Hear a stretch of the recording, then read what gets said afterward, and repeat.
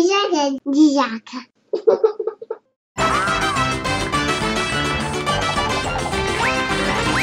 Construction game. Hi kids! What do we have today in the gift box? Let's see! Ooh, they are parts of a sports airplane. Let's start the assembly.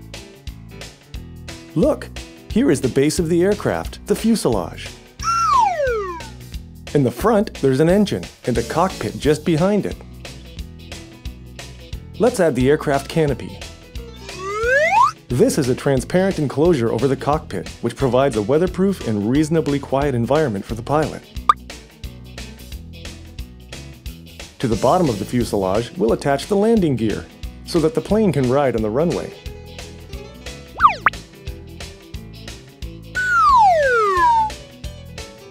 On each side, we'll attach the wings.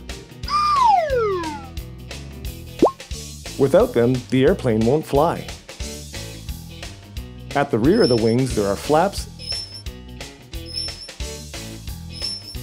and ailerons. Now we need to assemble the tail unit, which will ensure the stability of the aircraft in the air. This is the vertical stabilizer. On the rear edge of it, there is a rudder. Now we'll install two horizontal stabilizers. On the rear edge of the horizontal stabilizers, there are elevators. Now we'll add the navigation lights to our aircraft. The red one goes on the left wing, and the green one on the right wing. This ensures that other pilots and observers from the ground can determine which direction the plane is flying.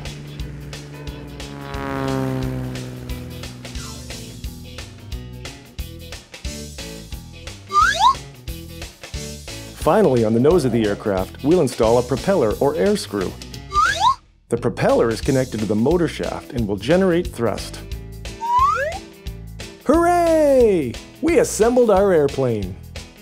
It is now ready for flight.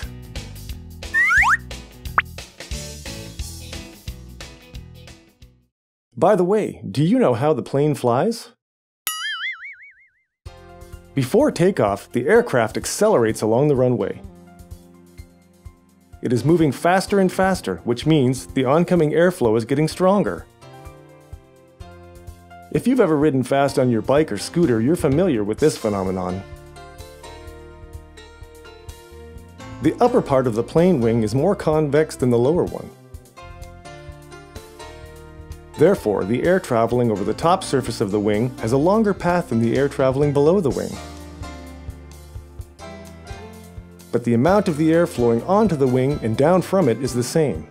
The air traveling over the wing has to catch up with the air traveling below the wing, and that's why it has to move faster. The air under the wing becomes compressed, while the air above the wing becomes rarefied. This creates a higher air pressure under the wing and a lower air pressure over the wing. The compressed air under the wing presses on it from below, creating lift, which pushes the plane upward. The faster the plane moves, the greater the lift force is. At some point of acceleration, it becomes sufficient for the plane to take off. Well, let's get into the cockpit.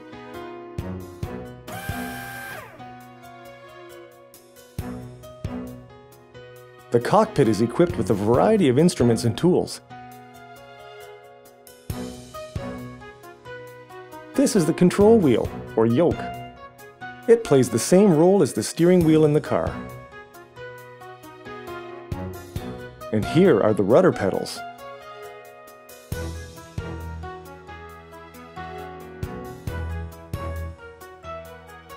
This is a throttle control and a mixture control.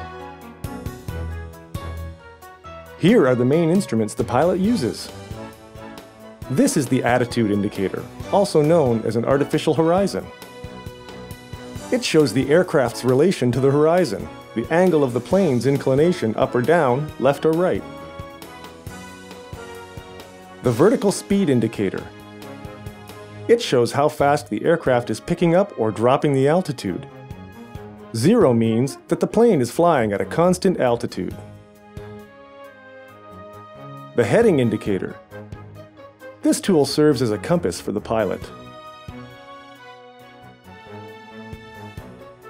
The altimeter. This shows the altitude above sea level.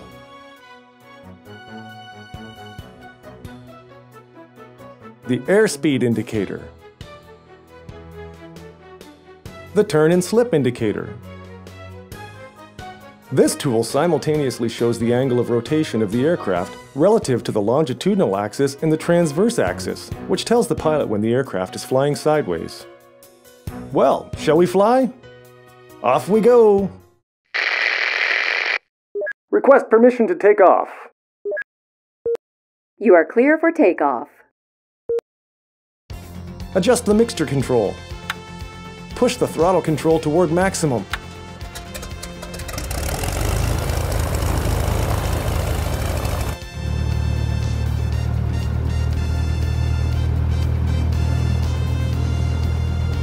We're gaining speed. Now we lower the flaps. Flaps change the curvature of the wing and increase its lift coefficient. Pull the yoke control back and lift off!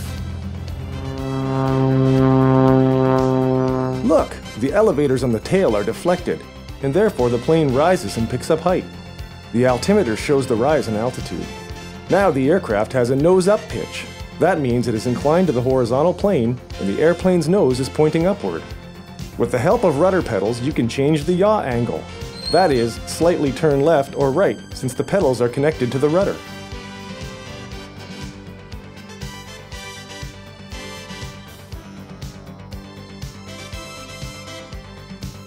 Now we'll execute a banking turn. To do this, tilt the control yoke to the left.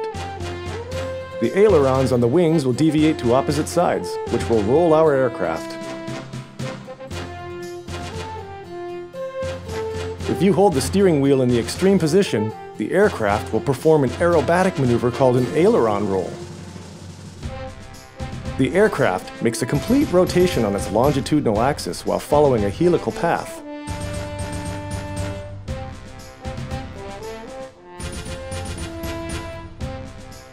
Now we'll make a Nesterov's loop, or dead loop. This aerobatic maneuver is like a somersault in the air. It makes a closed loop in the vertical plane.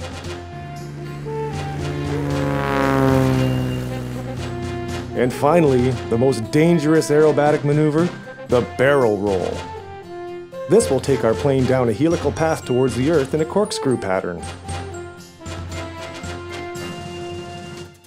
And now for the last few tricks before we land. Push the control yoke forward. We are descending towards the ground.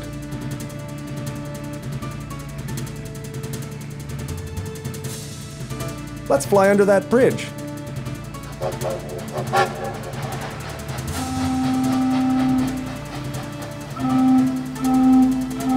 And between the pylons.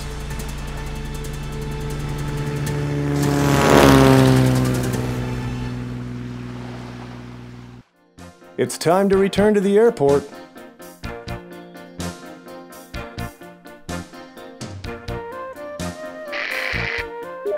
Request permission to land. You are clear for landing.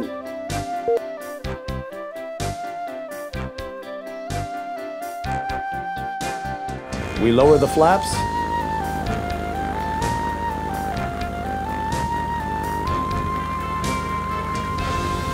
Pull the control yoke.